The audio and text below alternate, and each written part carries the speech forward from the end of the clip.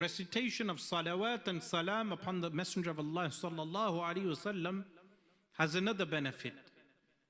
Al-Imam Ahmad Zarruq rahimahullah ta'ala, the author of Qawa'id al-Tasawwuf and the author of many beneficial works like Uddatul Murid al-Sadiq, a book in Tasawwuf, he mentions that he met some of the Arifin Billah, those who know Allah subhanahu wa ta'ala, in Makkah al-Mukarramah, and they said to him that in Akhir zaman, in the end of times, finding a Shaykh al-Murabbi. What is a Shaykh al-Murabbi?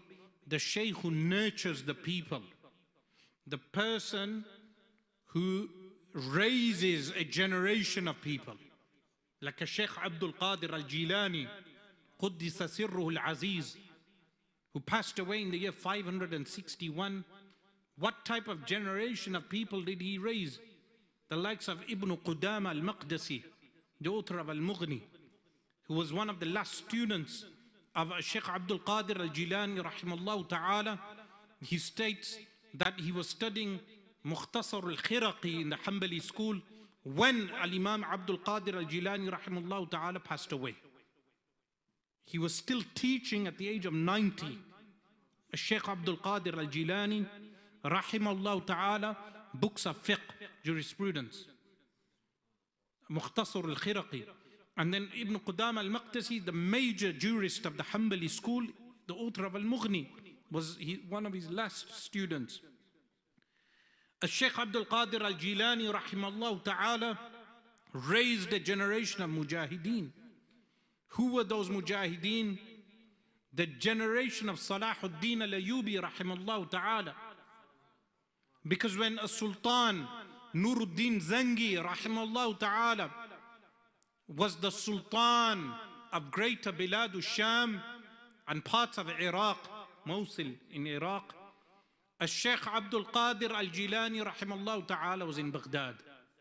In the year 561, Shaykh Abdul Qadir al-Jilani rahimahullah ta'ala passed away. Sultan Nuruddin Zangi rahimahullah was the Sultan at that time. That generation that he nurtured was the real people of Tasawwuf. So today when people claim Tasawwuf, their Tasawwuf will only be known by their works. If they have not raised a generation of fuqaha, jurists, a generation of ahlul ilm, people of knowledge, and a generation of jihad, like the time of Sultan Nuruddin Zangi, then it's an empty claim. So in the end of times, finding someone like Shaykh Abdul Qadir al-Jilani would be difficult for people. There are awliyaullah in every time. In our generation, there are many awliyaullah, as-salihun. But finding a Shaykh al-Murabbi is different. A person who will nurture you. The way a cat nurtures its kittens, nurtures you to become a whole human being. Al-Insanul Kamil. A human being who embodies the sunnah of the Prophet sallallahu alaihi wasallam. This will become impossible in Akhir zaman. Very difficult. So what did the Arifin, they said that as-salawat was-salam will be the murabbi shaykh of the people in the end of times. This is conditional. What is it conditional upon? Mashrut. It is conditional that the person follows the sharia of Allah subhanahu wa ta'ala. So someone who learns something like the Bayanu Aqidati Sunnati wal Jama'ah, which is which book? The Mukhtasar of Al-Imam Abu Ja'far al-Tahawi in Aqidah. And he learns a book in fiqh like Al-Quduri with the shaykh, with the teacher. And then if he attempts to find a murabbi shaykh, it's good. But if he does not come across a real shaykh, then he recites salawat and salam upon Rasulullah sallallahu alayhi wasallam in abundance. Rasulullah sallallahu alayhi wasallam will guide him. Someone may say, how can Rasulullah sallallahu alayhi wasallam guide him? This is what makes the difference between us and others. that we Ahlul Sunnati wal Jama'ah believe every believer has a link with Rasulullah sallallahu alaihi wasallam today. That when a believer recites salawat and salam upon Rasulullah sallallahu alaihi wasallam, firstly he may see Rasulullah sallallahu alaihi wasallam in a dream. But generally the Arifin, they mention when you see Rasulullah sallallahu alaihi wasallam in a dream, never mention it to anyone. There are people who start discussing their dreams. Never mention your dreams to anyone, because then the dreams will stop. Do not make that mistake. Secondly, those who see Rasulullah sallallahu alaihi wasallam in a wakeful state, they are those people that if their private life was exposed, they would not be embarrassed. Meaning they are awliya themselves. So visions in a wakeful state, a real arif billah, he's such a person that his private life is similar or better than his public life. But in this day and age, people should not even mention their visions of Rasulullah sallallahu alaihi wasallam in this day and age. Because there are false people who utilize dreams and visions to misguide people. So visions and dreams are not a proof for other people. They're a proof for the individual. But he must keep them private. Like for instance, you have people, they misuse visions and dreams. They can misuse visions and dreams. They can also misuse relics. Like for instance, you have people, they misuse visions and dreams. They can misuse visions and dreams. They can also misuse relics.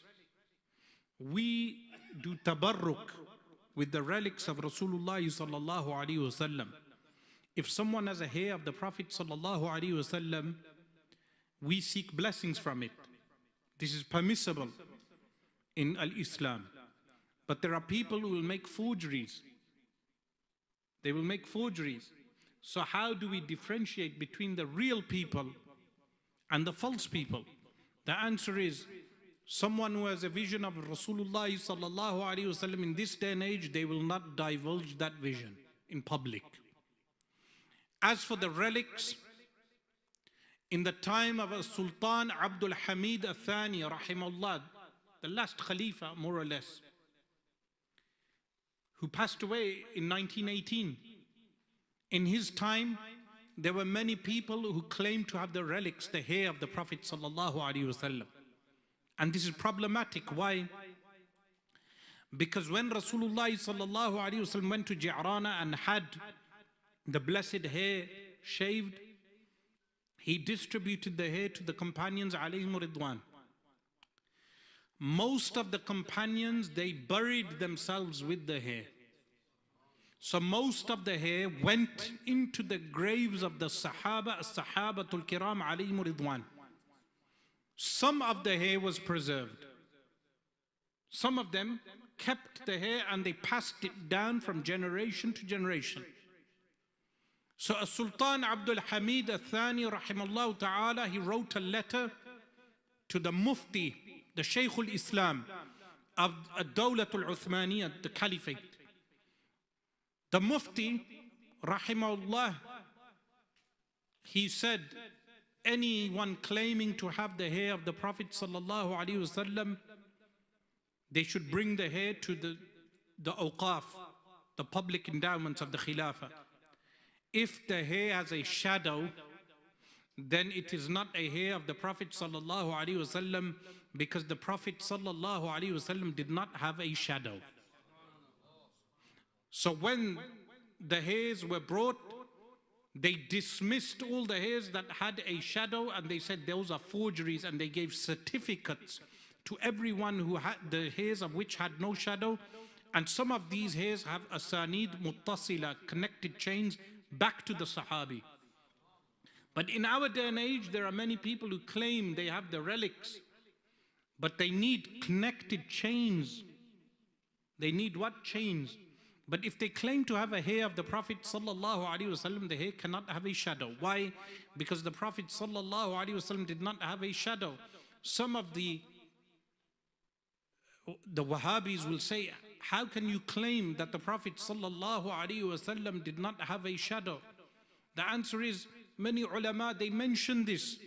You check Abdul Rahman bin al-Jawzi rahimahullah ta'ala, for instance, he mentions this, that Rasulullah ﷺ did not have a shadow.